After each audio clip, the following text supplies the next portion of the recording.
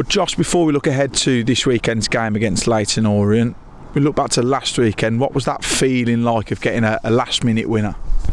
Yeah, it was brilliant. It's I don't think we've experienced so far this season, but it's good.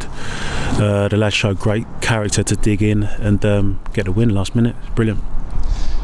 And that buzz seems to have carried on this week onto the training pitch, a really high standard of training. What's it been like so far this week for you? Is it good to have a full week in the build-up to a game? Yeah, 100%.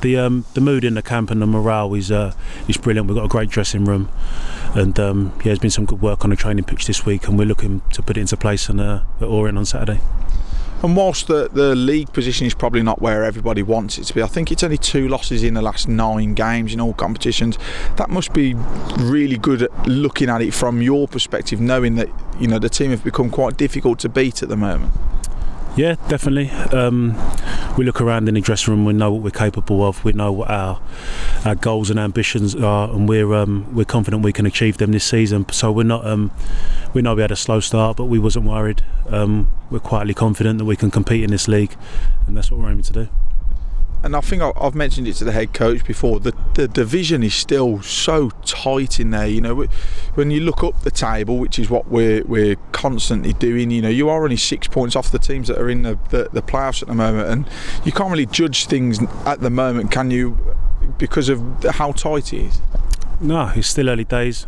We're still gelling as a team. We're getting there, and yeah, it's about building momentum, putting back-to-back wins together, going on a little run, and anything can happen with any of the teams, because there's all good teams in this league. There's no easy games. And what are you expecting from this weekend's opposition, Leyton Orient?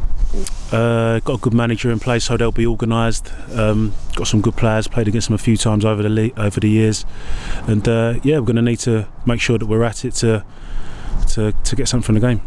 And the head coach has mentioned to myself, he's going to be going there looking to do something we haven't done so far this season. That's win a game away from home. But the team, like I say, will be confident of hopefully doing that this weekend. Yeah, to be fair, I didn't even know we've not won away from home. It's not something I look into, but I'm confident we can go to any away ground in this league and pick up 3 points. So yeah, it'll be no different. That'll be exactly what we're trying to do. And hopefully going to be backed by 400 plus Walsall fans in a hostile Leyton Orient atmosphere. What's it been like for you as a team, knowing that you're constantly backed by a very good away following? Fans have been unbelievable this year. Every away game they've travelled in their numbers, and they've been the 12th man effectively for us. So yeah, we can't thank them enough, and we're looking forward to seeing them the weekend.